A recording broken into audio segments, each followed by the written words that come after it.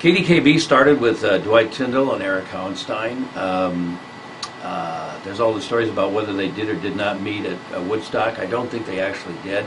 I think Dwight could never get there, and they wound up coming back, and so they both actually had tickets for Woodstock, and they met later in the weekend, I think, actually. But the point was that Dwight was a young guy, he was 21 years old, had inherited some money, and he was a music lover. Loved radio. He'd been to Kenyon College. I think they asked him not to come back, and that was the best break for us that we ever got. So they were looking for a market, and they decided that Phoenix was underserved because Phoenix was the only place, a major market at the time, that didn't have like an underground FM radio station. Because the station that I worked on originally, KCAC, was a daytime AM station. We were the only underground AM station in the country. So they thought the market looked good. They came out here, and what happened was KCAC at that time was, although it was doing very well, it was in a receivership because of previous bankruptcy. Long story short, they decided to sell that station just about the same time that Eric and Dwight came to town. So they interviewed the whole staff and essentially hired the entire staff from KCAC. We all came over here. August 1971, KDKB went on the air.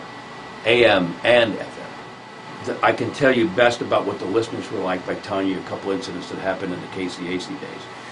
One of which was, at one point, somebody broke into the station and stole all the records. They also stole the turntables and the cart machines.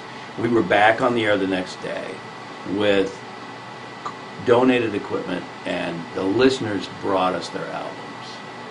They just came with boxes of albums and said, here. And we said, okay, put your name on them or something, and we tried to get them to put little stickers or something like that so we could eventually get them back to them. But literally, that's what the feeling was like in those days.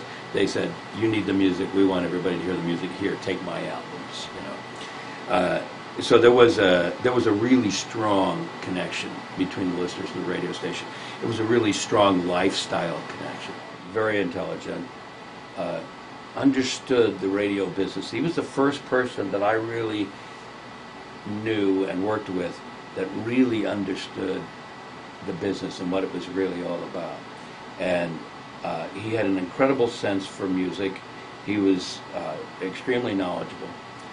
He knew music from classical music all the way to the rock stuff. He got it with the rock stuff. He also loved to find people who were more folky, sort of what we would call singer-songwriter types, and to promote their music. And John Stewart became famous because of Bill Compton. Jerry Riopelle became famous because of Bill Compton, and others. But there was just. He was just such a strong guy, and a lot of times he would do things that I didn't understand, and when I asked him about it, he would always have a good reason why he was doing it. 93.3 KDKB. KDKB AM in Mesa.